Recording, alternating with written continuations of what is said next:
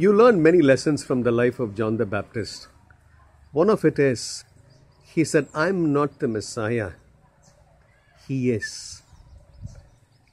Oh yes, many of us have the temptation of stealing God's glory, credit that is due to God. The gifts and talents which God has given to us are not ours. When people praise you, honor you, appreciate you, glorify you for your gifts and talents or for your performance, don't receive it to yourself, but pass it on to whomsoever it is due. All glory, all power, all honor, all dominion is due to God and to God alone.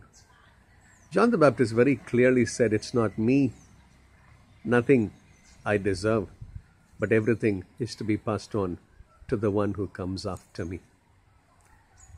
Be right, be faithful, responsible in giving glory to God, and thereby grow from higher levels of usefulness, fruitfulness, to even greater higher levels of usefulness and fruitfulness. God bless you.